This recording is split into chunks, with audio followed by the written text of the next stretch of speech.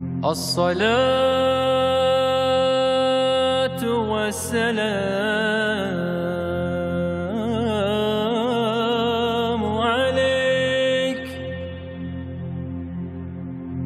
عليك يا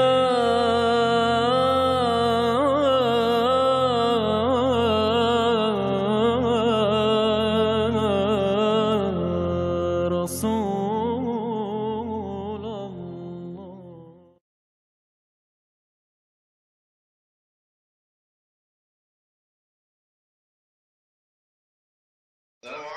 Wa alaikum salam, Sheikh Imran.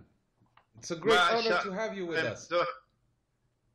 I'm talking to Biladul Mujahideen. Shukran. So I will start directly with the first question. Very good. Bismillah. Bismillah. Okay, it has already been some years since you have predicted the decline of the world's financial system that is based on fiat money.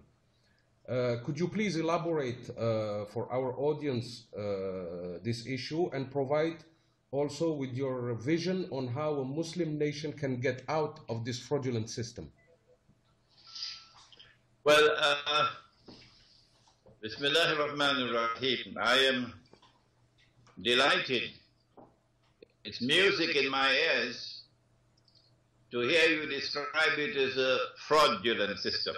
Mm-hmm. Because the ulama of Islam, unfortunately, have not as yet come to that conclusion. Our ulama are in a fix because the books of fiqh which they study does not deal with the modern monetary system. They have no training, no knowledge of international monetary economics. As a consequence, they lack both the knowledge and the tools of analysis with which to be able to come to the conclusion that you have just arrived at, that the modern monetary system, which emerged out of the Bretton Woods Accord of 1944, and which collapsed in August of 1971, and which was then replaced by the new and the existing petrodollar monetary system, is bogus, it's fraudulent, it's haram, and it functions as a vehicle for the economic exploitation and financial enslavement of the masses around the world.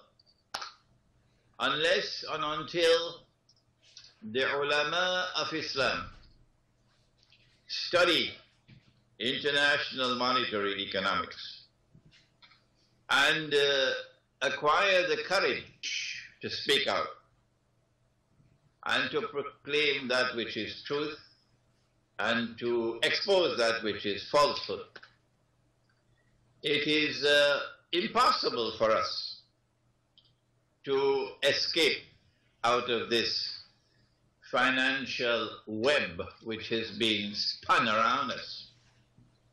One last word.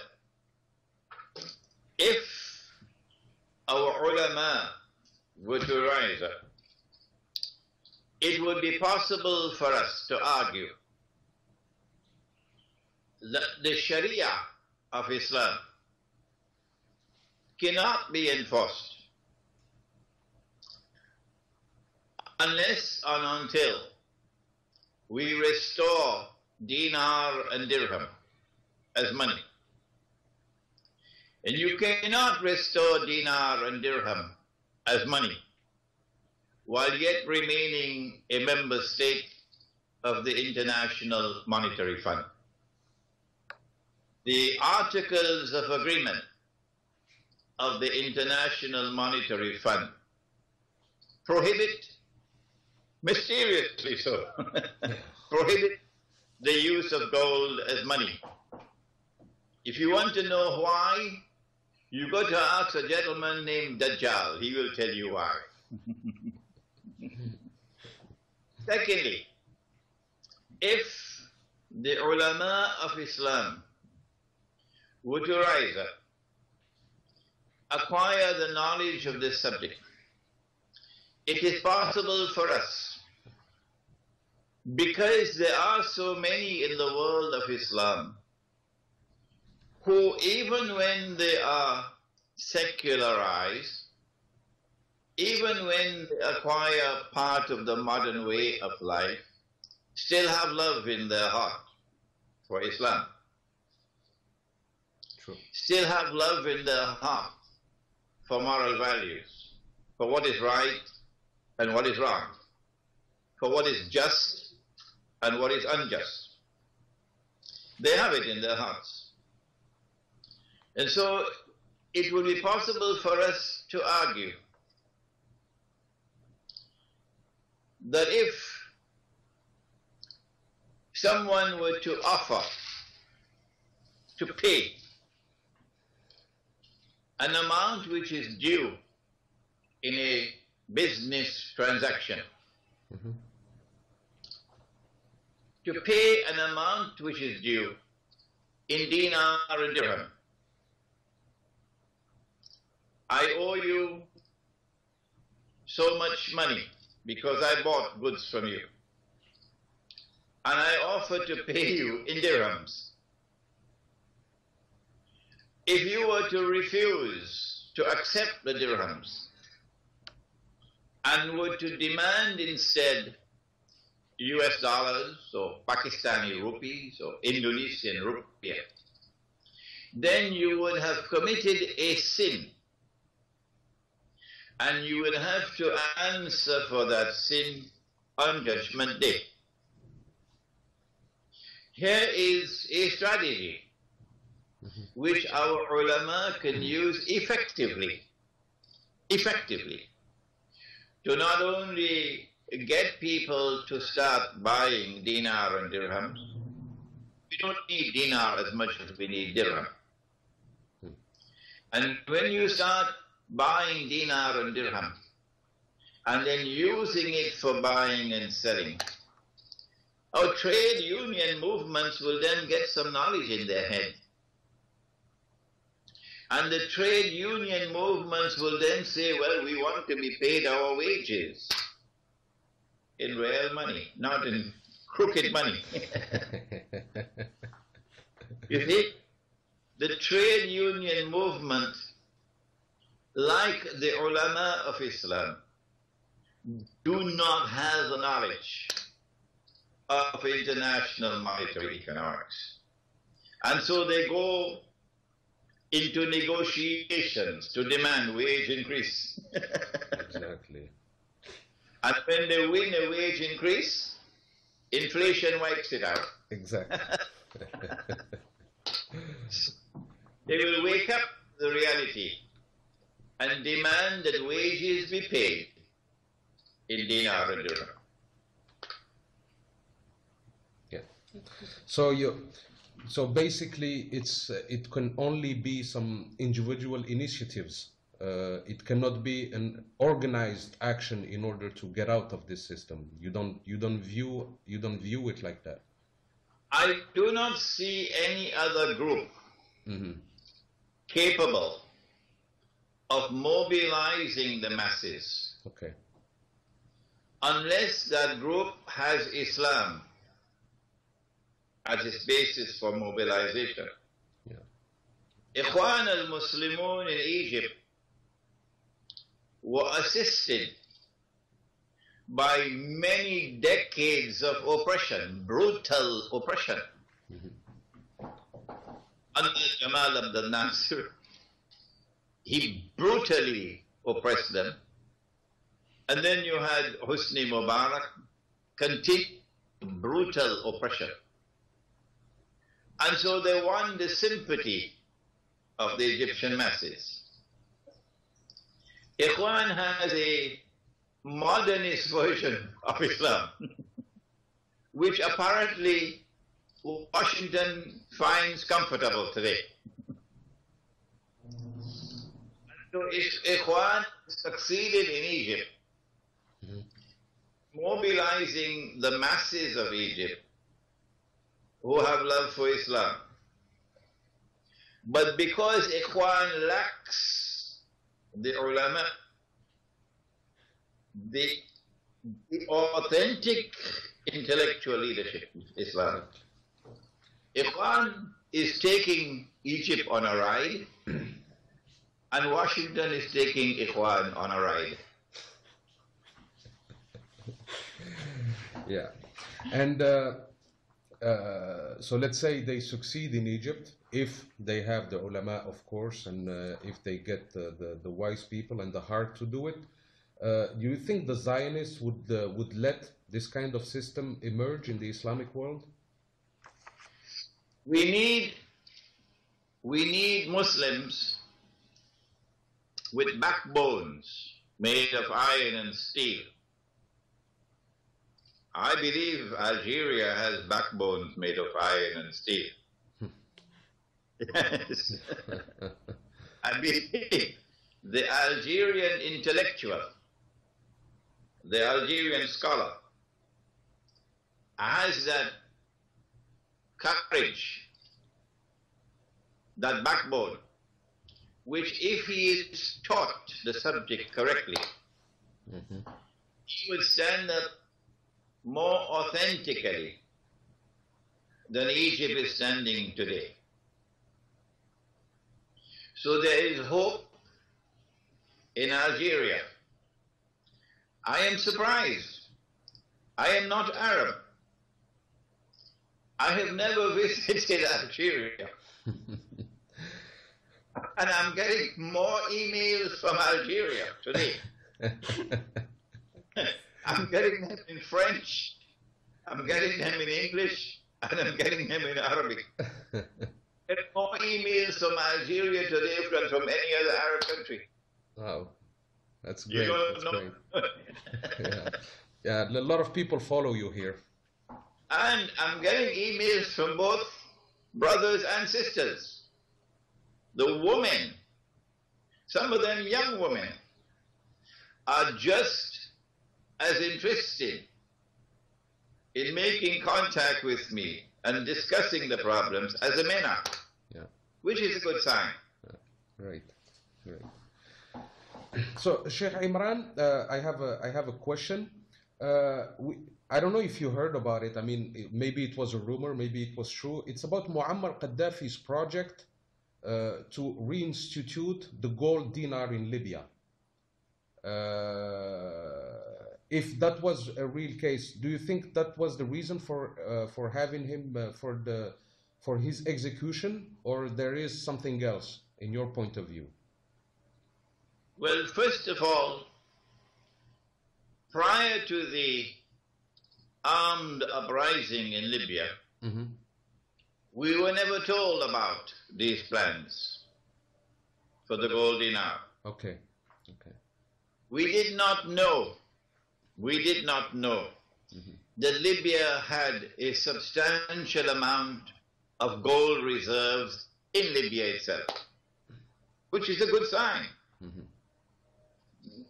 When the IMF prohibited the use of gold as money,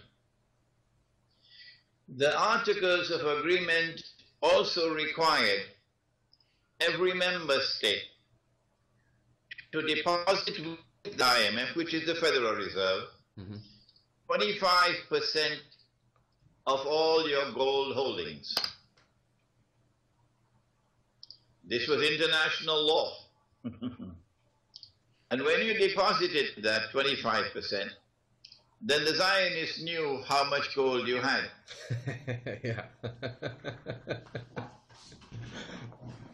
Then the IMF rules prohibited you from buying or selling gold without disclosing it to the IMF.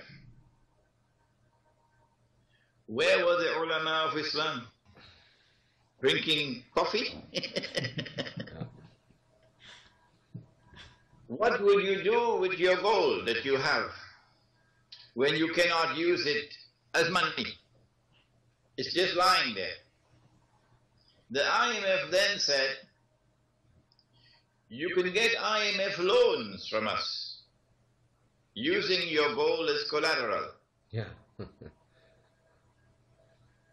And you'll get the IMF loans at concessionary rates. Number one, where did IMF get money from? The United States is the biggest contributor to the IMF. And as a result, the United States has a controlling interest in the IMF. The US dollar is a petrodollar. It has no link with gold. Nope. All that you need is a printing press and paper and ink. Ink. That's all. Printing press, a paper and ink. France cannot do it. Germany cannot do it. Britain cannot do it. Only Uncle Sam. Only Uncle Sam. So they make money out of thin air. They create wealth out of thin air. And then they want to lend that to you on interest. And you can borrow from them using your gold as collateral. So the trap was set. Yeah.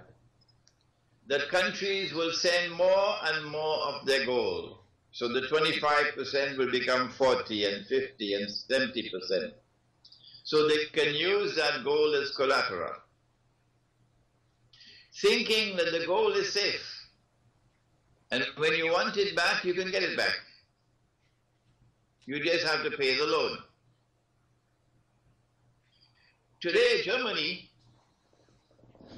is under pressure to bring back its gold to Germany. The Federal Reserve and the IMF refuses to send it back. It's called repatriation.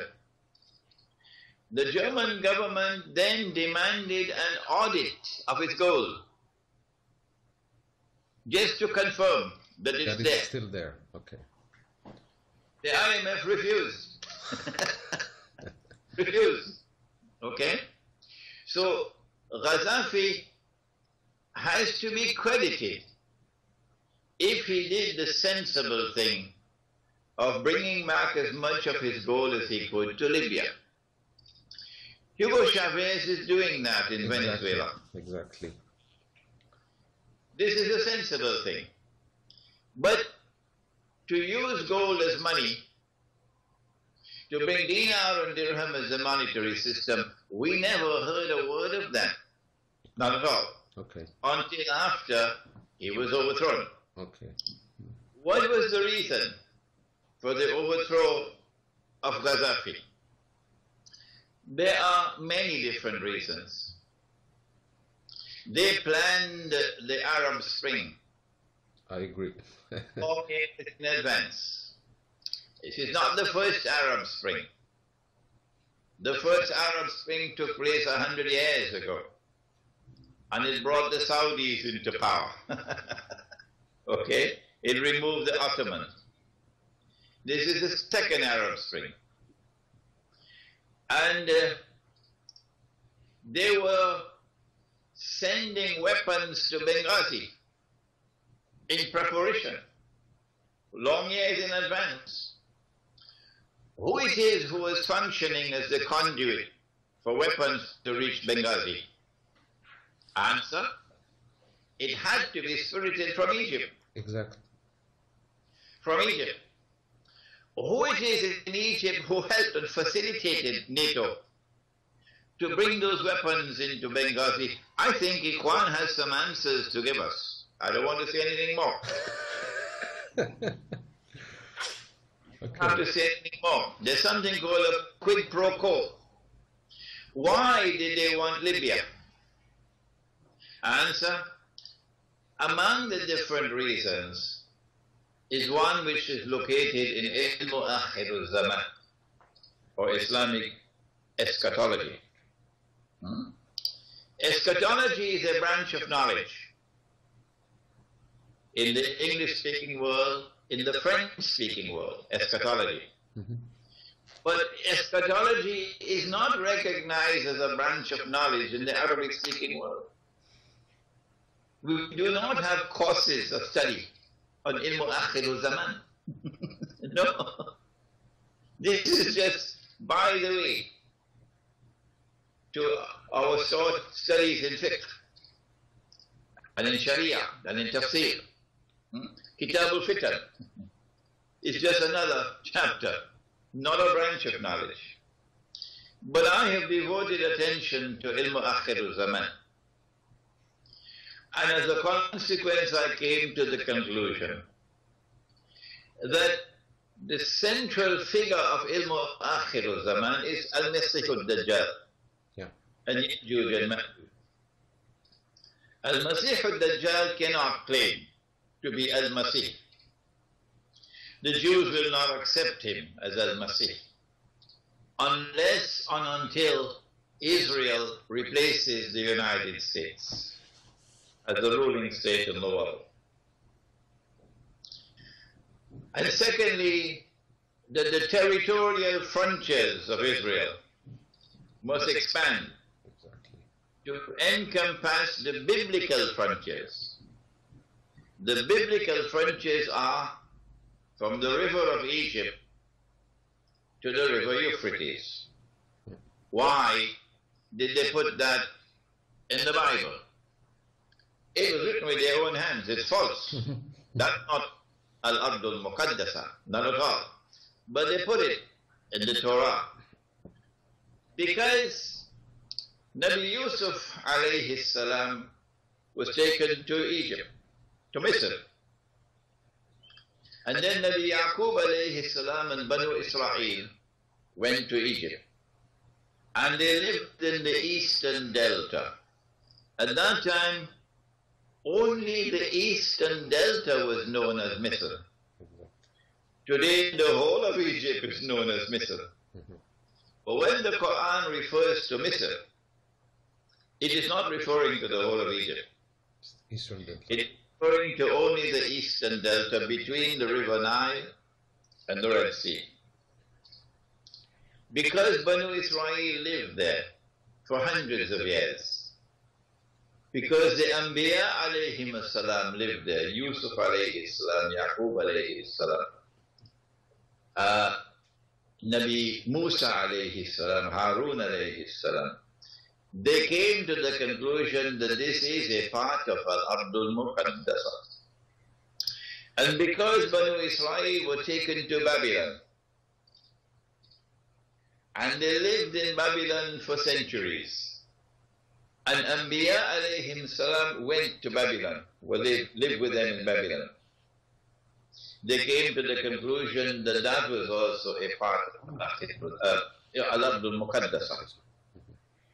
And so, Israel, when we study the subject from eschatology, Israel has to expand its territorial frontier to encompass the eastern delta of Egypt and Sinai.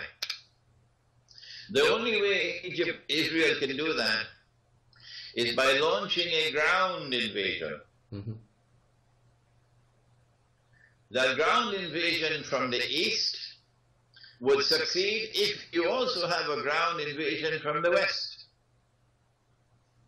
So long decades ago, they had their eyes on Libya. Decades ago, that they have to take control of Libya. NATO. And the Salafi Islam has this unique characteristic. I'm sorry that my language is so harsh, but they deserve it now. Salafi Islam has this unique characteristic that they have eyes and they cannot see. And so they were taken for a ride. And today NATO is in Libya. So when the attack on Egypt takes place, NATO will attack from the west, and Israel attacked from the east. Southern Sudan is now an ally of Israel. Exactly. So you have an attack from the south, and from the north you have a naval blockade. Mm-hmm. And now you have Egypt with Ikhwan playing into the hands of the Zionists. Instead of uniting Egypt, Ikhwan is dividing Egypt. So the reason for the overthrow of Gaddafi, the primary reason, long-term reason, is to give NATO a foothold in Libya so that Egypt can be attacked from the west. I fully agree with you, Sheikh Imran Hosein. I completely understand. My next question is about the Arab Spring. I mean, since the Arab Spring, I mean, here in Algeria, we are faced with the three unrest areas, which is Tunisia, Libya, we have a big frontier with Libya, and also Mali.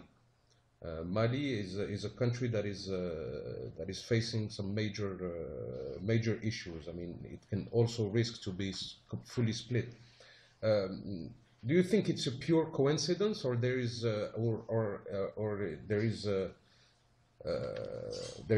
probably a plan to destabilize Algeria also? Okay. There's another reason why Libya was attacked. Mm-hmm. That's oil. They wanted the Libyan oil. Yes. They wanted to control Libyan oil. And they now have that control. Like they control the Saudi oil. Algeria, amongst all the North African countries, has, I believe, very large reserves of gas. Yes. And Algeria is now a major exporter of natural gas. Algerian natural gas is going to Europe. Yes. To France. As a consequence of your gas reserves, and also as a consequence of the fact that there is some measure of stability in the society in Algeria. Some measure of stability. Mm-hmm. It is very easy to understand that they will not allow Algeria to remain as it is. No. They will devise a strategy to bring internal unrest, to bring chaos to Algeria. They will devise a strategy for regime change so that they can take control of the gas reserves. If the gas reserves are now under the control of Algerian nationalists, who put Algeria first, tomorrow is going to be differently, like Libya. Then there is also the second problem, that Algeria is a vast country, a huge country. And that requires them to devise a strategy for the breakup of large Muslim countries into small statelets. Don't be surprised when Egypt becomes 3 or 4 different countries. Don't be surprised when Pakistan becomes 3 or 4 different countries. And these small states can easily be controlled by the hegemonic power. In Pakistan, of course, the hegemonic power is India. In Egypt, it will be Israel. Saudi Arabia and Qatar, of course, as allies of Israel. Exactly. I do not know enough about Algeria and about Morocco and Tunisia to be able to fathom their thinking. But what is happening in Mali appears to me to be sufficiently important to deserve careful study. And I lack the tools here in Malaysia to be able to make that study of what is happening in Mali. But I'm sure that your scholars in Algeria, when they know that the plan is to break up Algeria and to take control of the gas reserves, they will be able to understand what is happening in Mali from a different perspective. Yeah. Well, the population here in Algeria, they are aware because of what we lived in the 90s.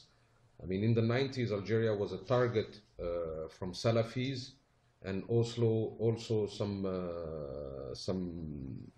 I mean, Islamic fanatics that created some major problems here in Algeria.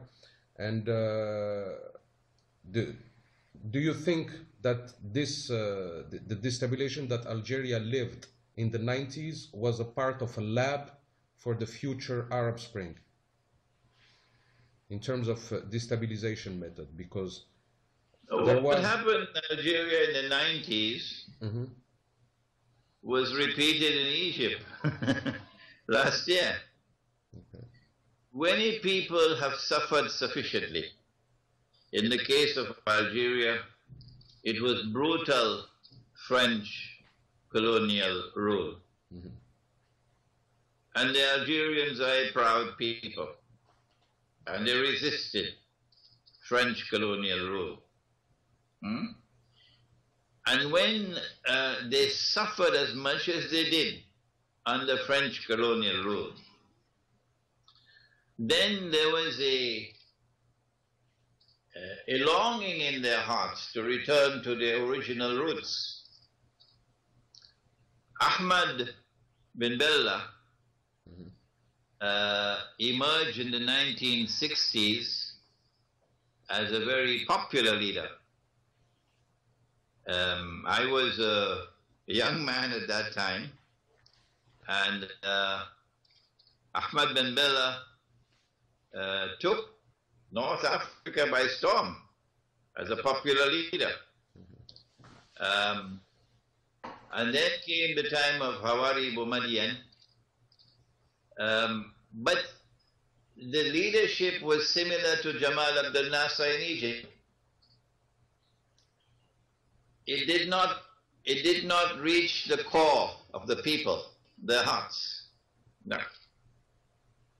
In order to reach their hearts, you have got to touch the world of the sacred.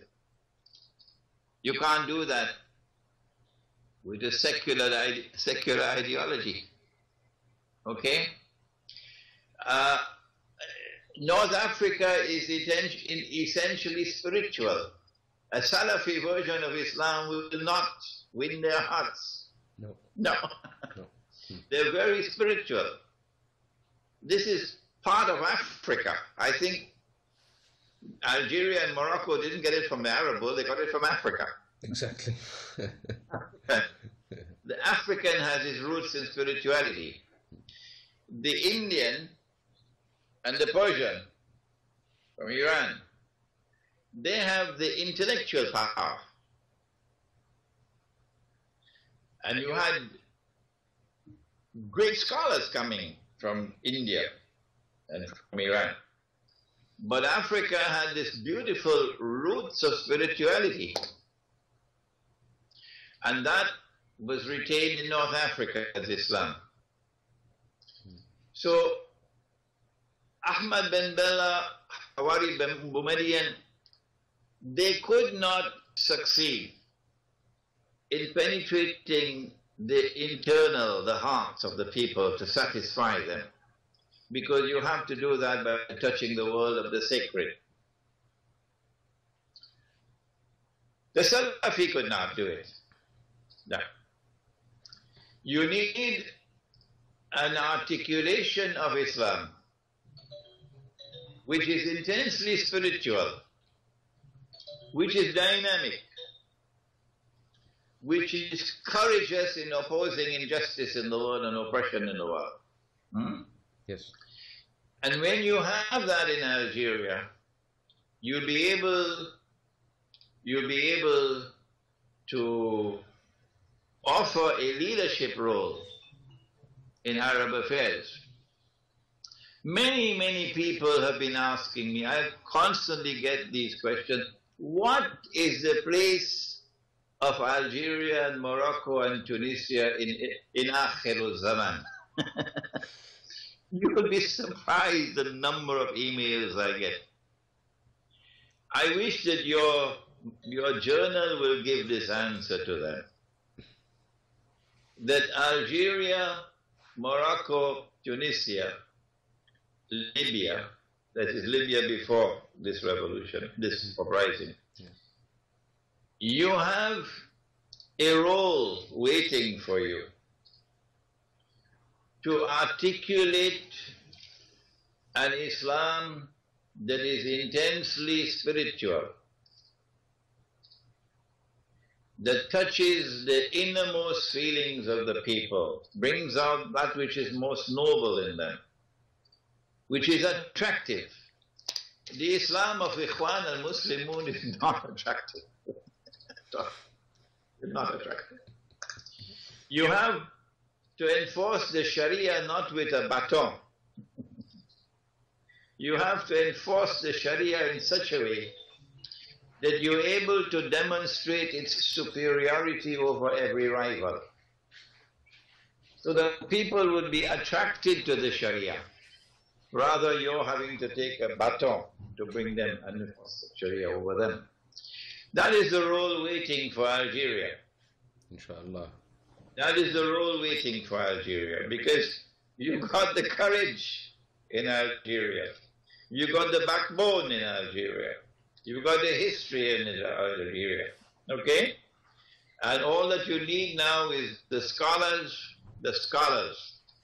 who will be able to present that version of Islam, which cannot tolerate injustice and oppression. Not at all. Never. And which sees with two eyes. Dajjal sees with one. This is not eschatology, this is epistemology. To see with two eyes. Dajjal sees with one. He's blind in the second eye. Meaning he is eternally blind. Hmm? That is Ikhwan today. I'm sorry to say it. So if you can develop that scholarship in Algeria, which combines external knowledge with internal knowledge, then you'll produce people who will walk in the path of Khidr alayhi salam.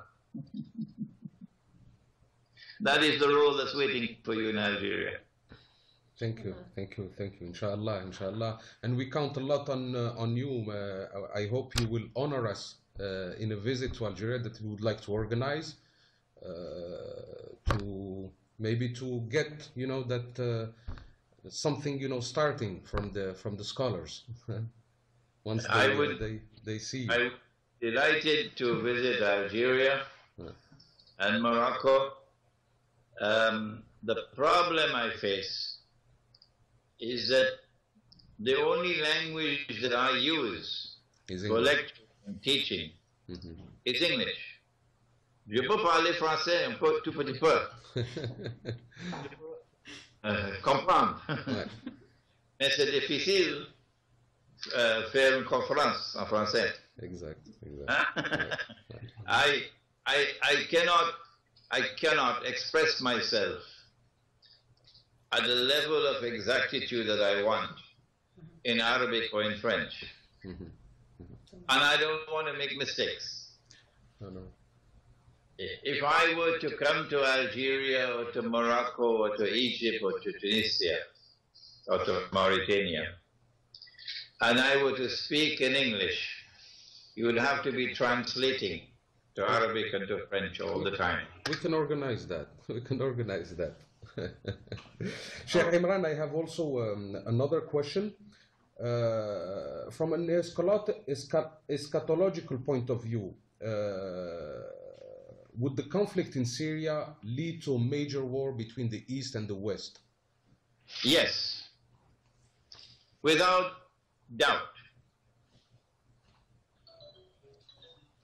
I am of the opinion. In fact, this morning I met for about 2 hours with a sheikh from Syria, here in Brunei, and another Syrian scholar, 2 of them, for about 2 hours this morning. If the situation in Syria continues as it is, Bashar Assad is not going to last. Yes. If he collapses, if his regime collapses, then Syria will become another Libya. Meaning that NATO will gain a foothold in Syria. That will result in 2 implications. Number 1, goodbye to Russia.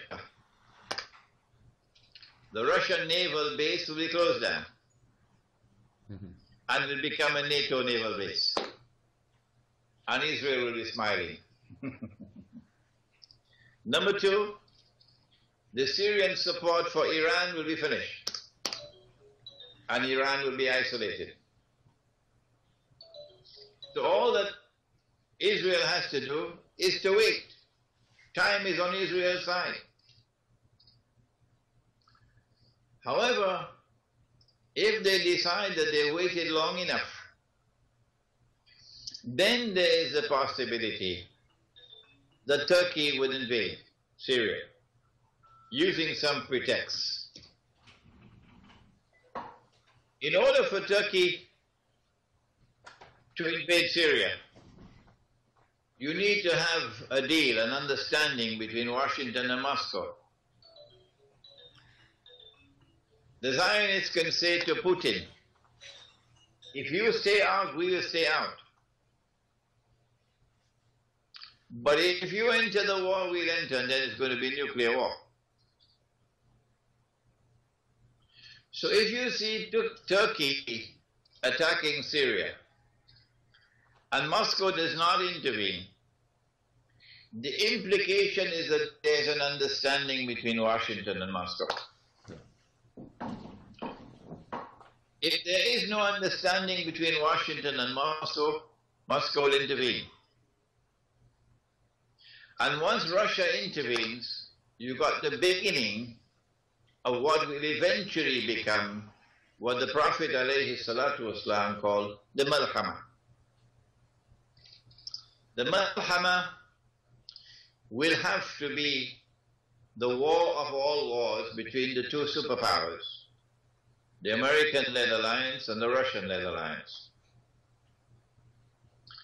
Gog and Magog is a very important subject for understanding the Malhama. But Gog and Magog or Ya'juj and Ma'juj is not taught. We don't have just teaching the subject. I mean, before I discovered your teaching, Sheikh Imran, I always thought that Gog and Magog were small people with big ears and... Yeah. It is very important for us to understand eschatology here. Our Prophet said, alayhi salatu wasalam, that we will make an alliance with Rome. Rome in the Quran is Byzantium. When Sultan Muhammad Fatih conquered Constantinople, then Rome shifted to Russia, But prior to Rome being Constantinople, Rome was in Italy. And Rome was a pagan city, worshipping idols. So when the Quran uses the word Rome, we know we're talking about Eastern Christianity, Byzantium.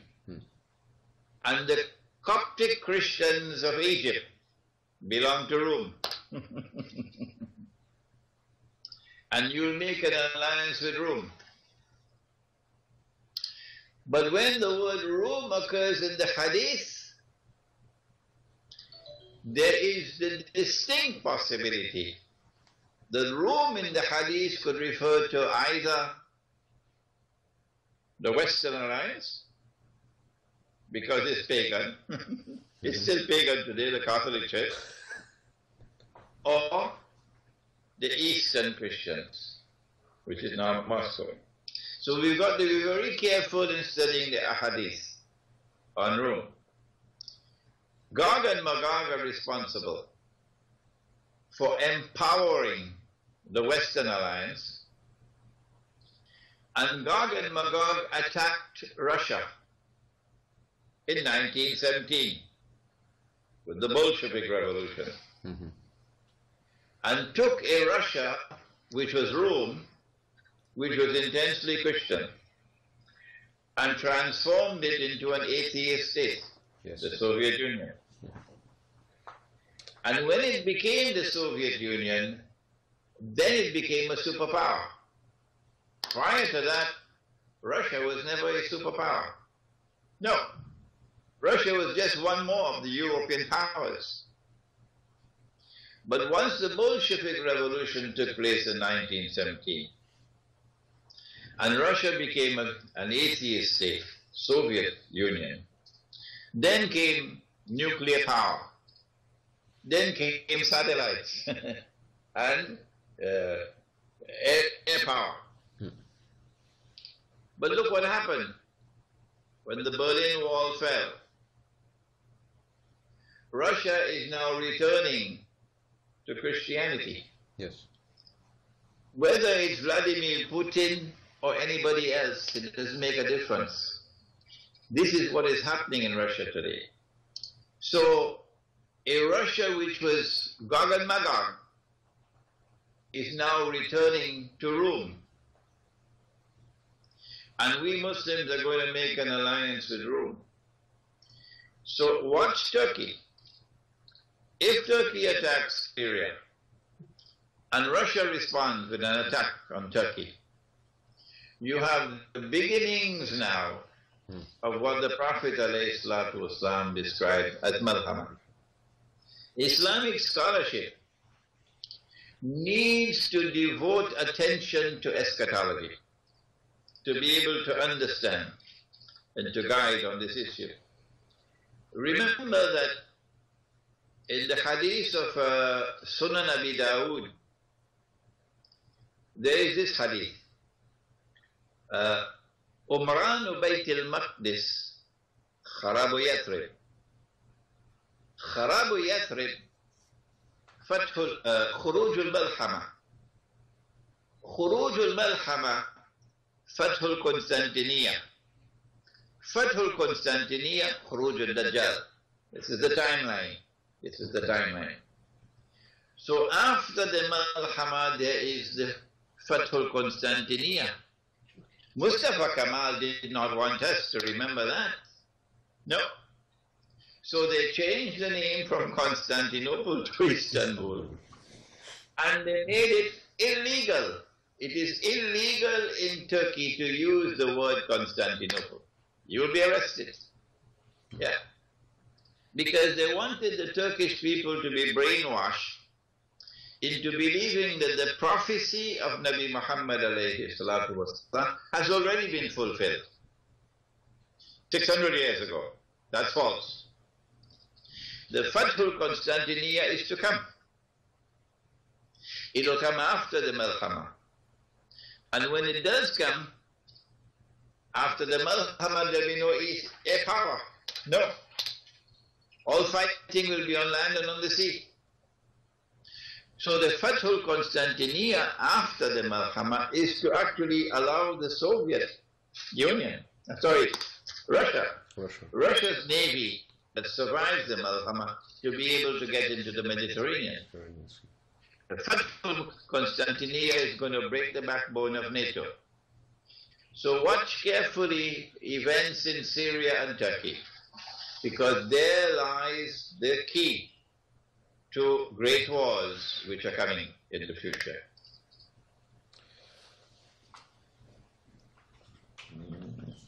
Sheikh Imran, you in your lectures you focus on predictions contained in the Quran and in many aspects of this life on earth. Could you give us some more examples? I have used a methodology which was taught by Allah subhanahu wa ta'ala at the beginning of the Quran. When He said, and remember that Allah is not deficient in the use of language, no. So when He said, فَسَجَدُوا إِلَّا Iblis, 3 words.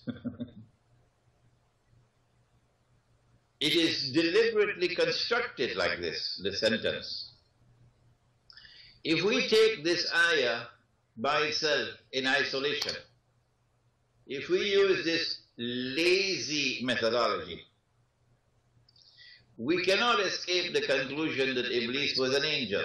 Yes. Cannot escape. Iblis was an angel. So this sentence is constructed like that to teach you a lesson in usul al-tafsir. It is when you go to the totality of the Quran, then you realize, but angels don't have any free will. Angels can't say no when they order. So if you give something, you say something to your wife and she says no, then she's not an angel.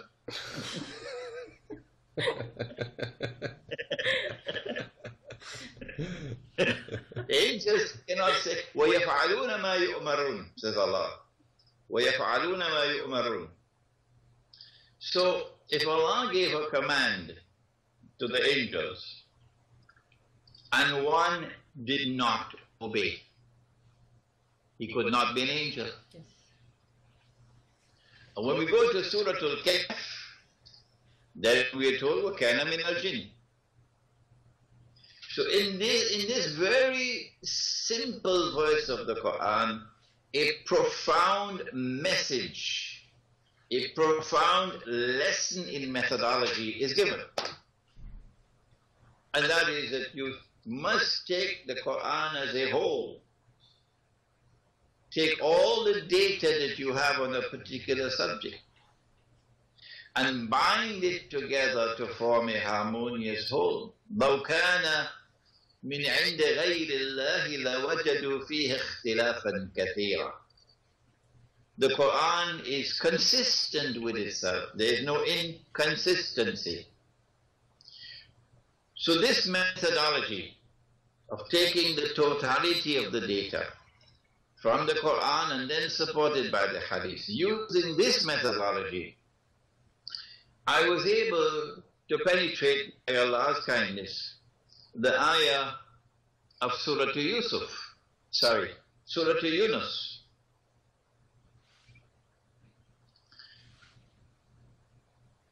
Fir'aun is drowning.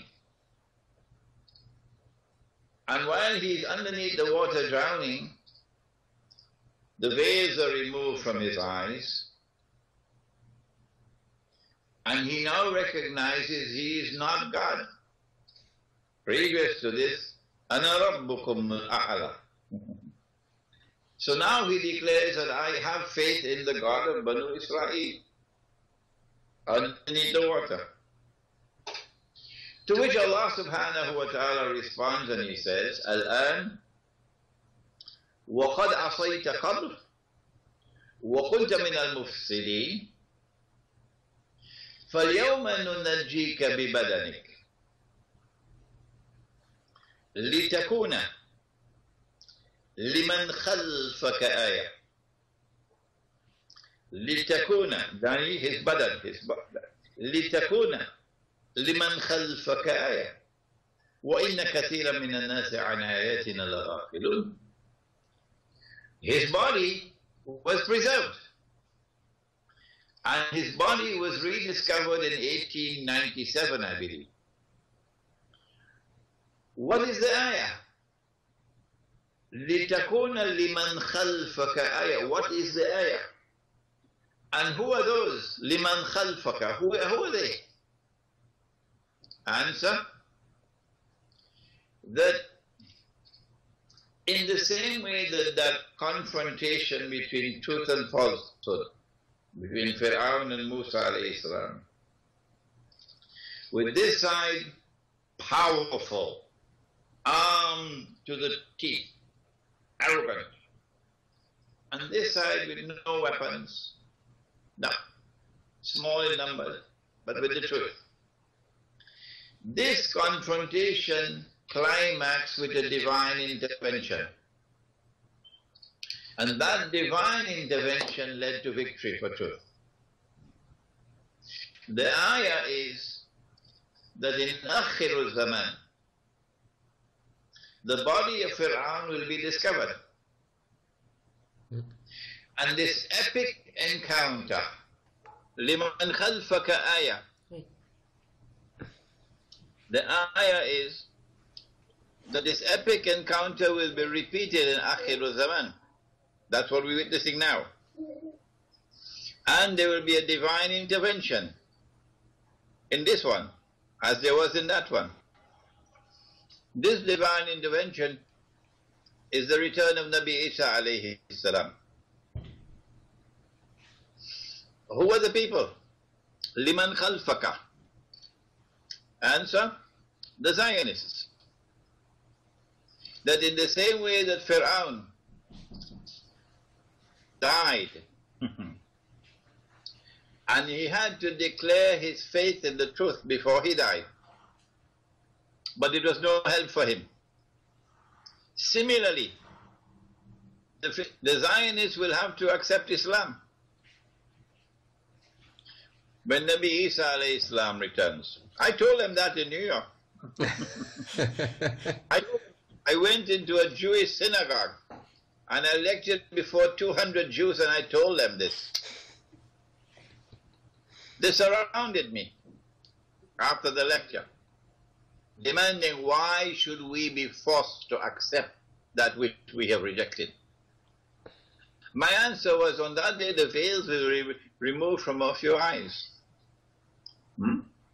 So this verse of the Quran is of pivotal importance for understanding politics, for understanding the economy, for understanding the monetary system.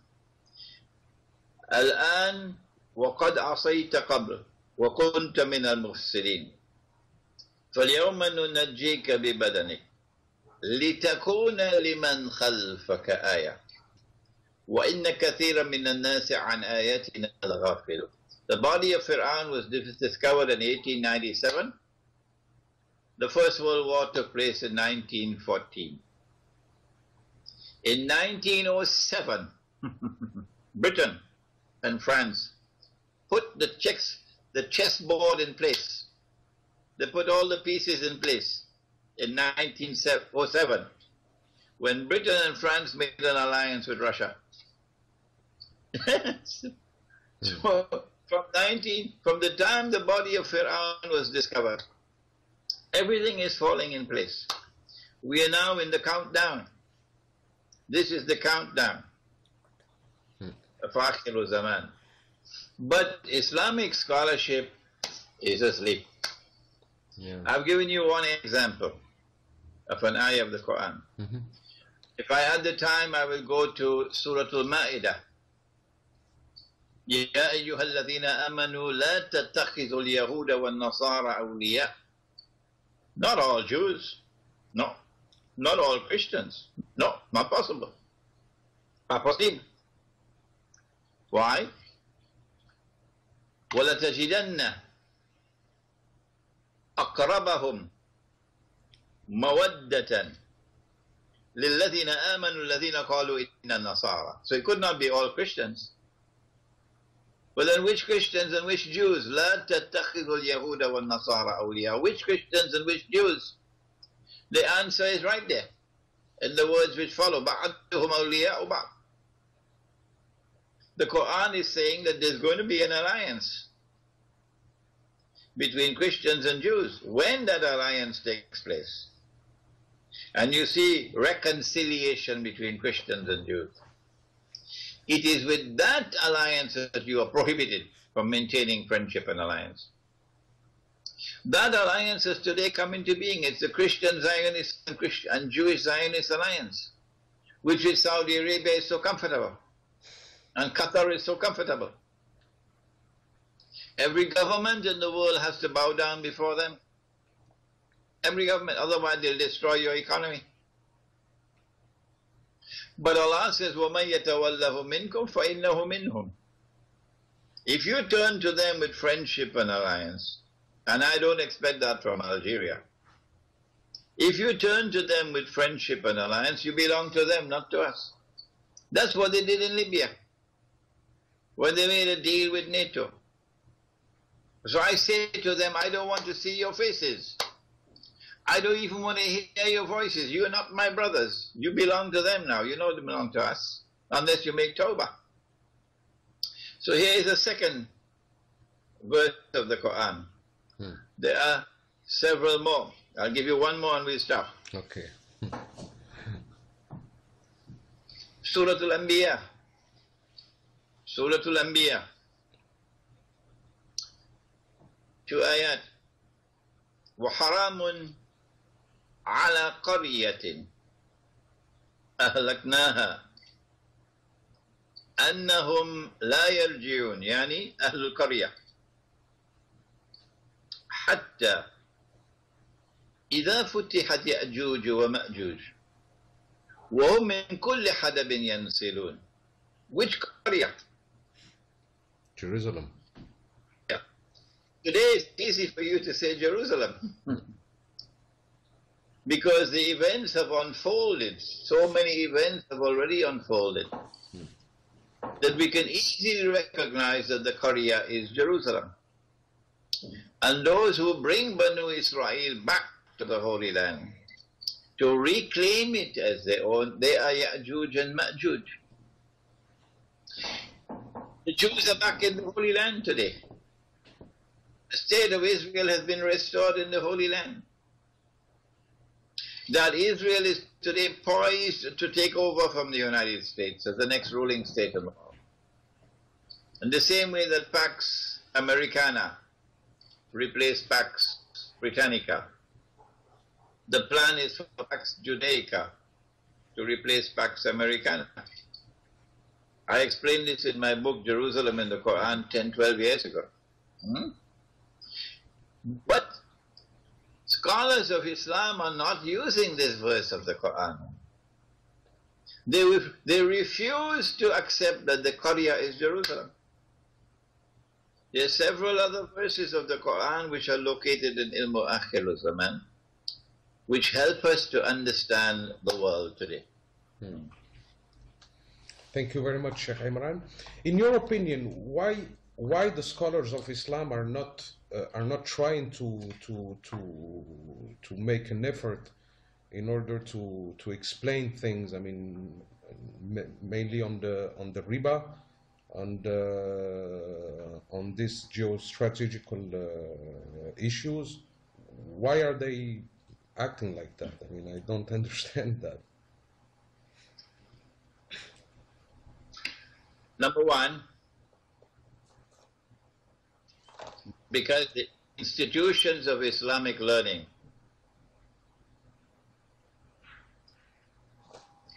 have become fossilized. One Sunday morning, Al-Azhar University woke up and rubbed its eyes and looked down the road and saw Cairo University. So Al-Azhar asked, what's that? Where did that come from? The establishment of Cairo University was the beginning of the challenge of secular scholarship challenging Islamic scholarship. Al-Azhar could not respond. From the time Cairo University was established until the fall of King Farouk and the revolution in Egypt when Jamal Abdel Nasser took over Al-Azhar, controlling it, Al-Azhar could not respond because the curriculum of studies could not be modified. Give the student the capacity to understand the world which has come from modern Western civilization. The reason why I have been blessed by Allah with a little bit of knowledge to understand is because my teacher of blessed memory, Maulana Dr. Muhammad Fadlur Rahman Ansari Rahimahullah, he understood this deficiency in Islamic education, and he established an Institute of Islamic Studies in Pakistan, where I studied. As a student of Islam, I had to study the philosophy of history. I had an eminent scholar teaching me the philosophy of history. I had an eminent scientist teaching me the philosophy of science. But more importantly than this exposure to Western knowledge was the methodology that he gave to me for using the Quran and the Hadith to assess what was valid and what was invalid in the knowledge which was coming to me. After I graduated at the institute, I then went back home to Trinidad and Tobago, and I applied for a job in the foreign ministry. When I was interviewed, and they said, "We would like to have you in the foreign ministry, but we want to send you back to university." So they gave me a scholarship to do postgraduate studies in international relations. The class is small. It's as they say in French, la crème de la crème. And they are graduates from French universities, Sorbonne, a graduate from the London School of Economics, graduate from American universities, Canadian universities. And I am the only one with a Pakistani degree. They're all looking down on me. It's a one-year course. Intense studies for 1 year. It's the first time that I'm studying international politics. Never studied it before. First time that I'm studying international economics. Never studied it before. And in my class, there's someone with a master's degree from the London School of Economics. At the end of the year, I came first in the exams. And I beat in the economics examination, international economics, I beat the fellow with the master's degree from the London School of Economics. How do we explain it? How do we explain that someone with a master's degree from Karachi University, having never studied, and many of these are diplomats in the class, could beat them all and come first? The answer is that I had an advantage over them. I had the Quran. They did not. And I had Nabi Muhammad and they did not. Because my teacher had trained me to be able to use the Quran and use the Hadith with a particular methodology to study the world today. We don't have that in our institutions of Islamic learning. The second reason why Islamic scholarship is failing It's because the best brains that we have, the best brains that we have, they go to the United States, they go to Germany, and they go to France. The best. They go to MIT, Massachusetts Institute of Technology. They go to the Sorbonne. And those who cannot get into the best universities abroad, they'll go to the best universities in Algeria. And those who cannot get in anywhere else, then they come to study Islam. This is the third rate. Yeah. And then finally, there's the fact that Islamic scholarship doesn't give you money. You might get a job as an imam in a masjid. That's all. And you get a small salary. And you have to maintain your wife and children. So you cannot jeopardize your job. No. So you have to dance to the tune which is playing because of poverty. Where will you get that integrity of scholarship? That I'll stand up and proclaim the truth regard of consequences, without regard for consequences. I am able to do that because I earn my livelihood from the sale of my books. Alhamdulillah, it's sufficient for me and my wife to survive.